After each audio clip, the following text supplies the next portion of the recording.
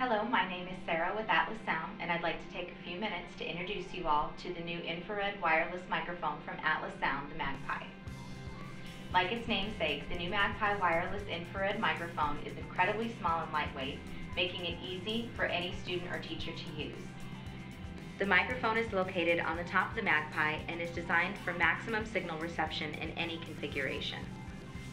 The MAGPIE is an infrared wireless microphone that connects to an Atlas Learn AL2430 via infrared receiver that is installed in the classroom.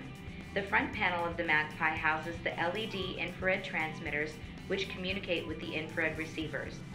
The benefit to infrared transmission versus other wireless transmitters is that infrared will not permeate walls and cause crosstalk with Atlas Learn systems installed in other rooms, and they will not take up bandwidth on wireless systems. The MAGPIE uses a single rechargeable battery that can last up to 10 hours. Let's look at the different external buttons on the MAGPIE and see how they work within the system. On the side of the MAGPIE is a small black button that is the power button for this unit. The button must be depressed and held for 3 seconds to either turn the unit power on or off. The Atlas Learn IR receiver amplifier has an integrated contact closure that can be tied to a school's paging system.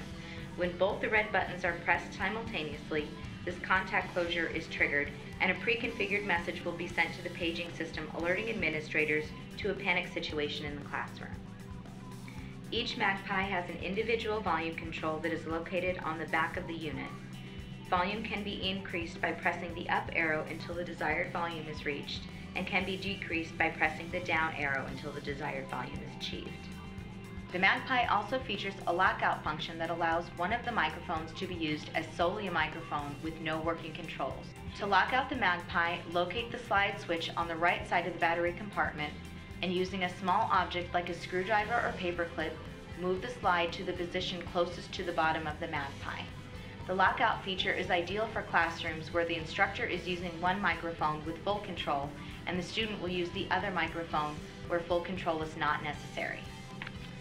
Each Atlas Learn system can support up to 2 MAGPIE wireless microphones, microphone A and microphone B.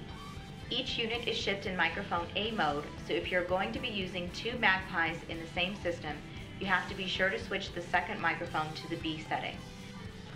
Inside the battery compartment, you will notice a small slider switch on either side of the battery at the end closest to the microphone. The switch on the left will switch between the A and B designation. To set the MAGPIE to B, take a small object like a small screwdriver or paperclip and slide the switch toward the bottom of the unit. The MAGPIE can be used in 3 separate microphone configurations.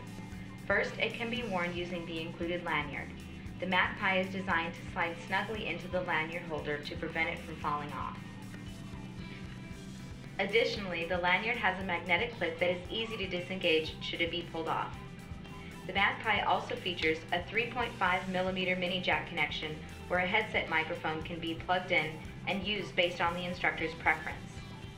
The MAGPIE is also small and light enough to be used in a handheld configuration. Thank you for your time in learning about the new MAGPIE wireless infrared microphone from Atlas Learn.